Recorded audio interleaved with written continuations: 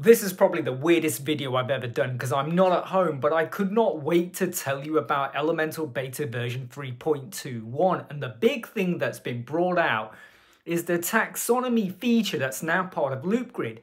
Now, if you're using LoopGrid as part of Elementor, and I'm guessing a lot of you are, a lot of us have wanted to add in categories, whether it's for posts or products.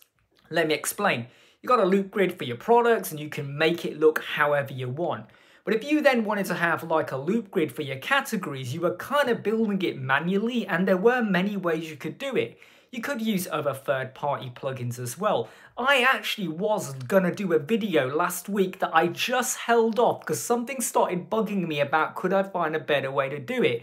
I was doing it manually, I was using custom fields, and yeah, it worked, but it was a little bit fiddly. Anyway, Elementor beta version 3.21 now gives you that feature, and it is super easy. Now, I'm not going to show you any screenshots because of where I am, but believe me, I've been using my mobile phone today, and I've been testing it out, and anyone that's ever tried to build a website or mess around with templates on a mobile phone will know just how flippin' tricky it is. But I cracked it, and I just want to share a few tips with you as well. So to get Elementor beta version 3.21, you got to go to Elementor in WordPress, go to your settings, go to tools, go to your versions and say you want to be a beta tester. Always do this on a staging site or a dummy or a fake copy of your website. Don't do it on your real production live website. Once you've done that, within a couple of minutes, you'll get told to update Elementor Free and Elementor Pro to version 3.21. Go and do that. And basically what you then do is go over and create a brand new page with wherever you're going to create your category template. I did not explain that very well. Let me explain. You go and create a page. Let's say you call the page Loop Grid, and you drop a Loop Grid into there, okay? And then you go and start to create your template. Now, before you create your template, when you have your Loop Grid, normally you have a drop down and you would select posts or products.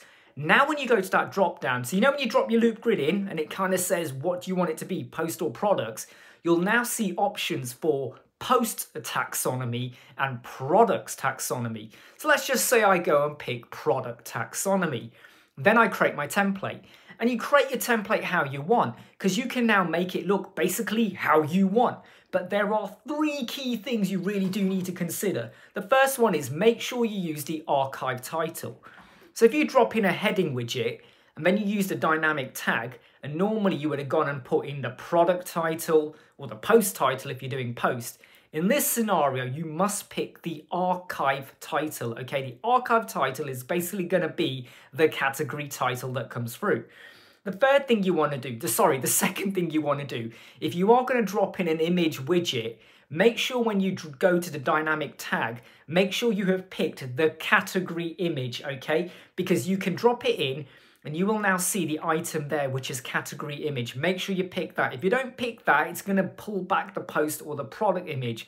So if you drop in an image widget and you go to the tag, make sure you've picked the category image. And the third thing, if you're going to add in any URL links to the image or the title or anything else on that container for the template, make sure it's pointing to the archive URL, not the post URL, not the product whatever URL, because you tend to only see the post URL anyway. It must go to the archive URL.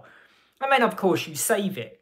Okay, so once you've done that, and you are now viewing that on a live page, you will see your product categories. So if you've gone and called them like trainers, t-shirts, jeans, hats, they're your categories, you might have 1,000 products split over just 4 categories. You will now see them. And it's so much quicker and easier than what you were doing before manually or with a third-party plugin. And by the way, you can use this with custom fields as well. I've not tested that out because obviously I'm using my mobile phone. But you could do that as well, according to the literature that has been released in the email from Elementor. But here's the really important thing, don't rush away. When you go to view this live and you click on any one of them, it's going to take you to an archive page. And you may see every product. So let's say you got 4 categories for hats. You click it, you should now see a shop page just for hats. You're probably going to see everything. Why? What's gone wrong? All you got to do is make sure you go back into your archive template It could be your archive template for post. It could be your product archive for your shop archive shop template thing. Make sure that when you go into that template and you go to query, you have a query tab. Don't forget that is there. You know, you probably use that for inclusions and exclusions. Maybe you're picking a custom post type or a custom product type or whatever.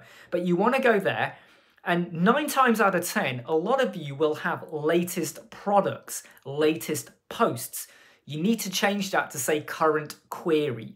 So if you're going to have a separate shop page or a separate post blog page, it's okay to have latest products, latest posts, because you may have that on a separate page. But when you are using an archive template for your shop, for your post, whatever, set that to be current query. Because if you're using breadcrumbs or anything like that, and I go and click hats, I want to now see just hats. So make sure your archive template has got that. And if you do that, I just want to make sure I've not missed anything out. Yeah, if you make sure you do that, and you've gone and built your grid now with the new beta version 3.21 taxonomy product post feature, when you click hats, it will open up the shop template, but it will have filtered to hats. And I'm telling you now, I just tested this out on my mobile phone.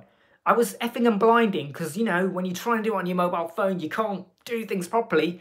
But I got it working and it works. So I'm happy. I'm in Ran Web Squadron. I'm really sorry I've not got any screenshots. You know, hey, I'm not at home. But make sure you got the beta version 3.21. Hope you like, subscribe, share and follow. Go and test it out. Love to hear your feedback. See you soon.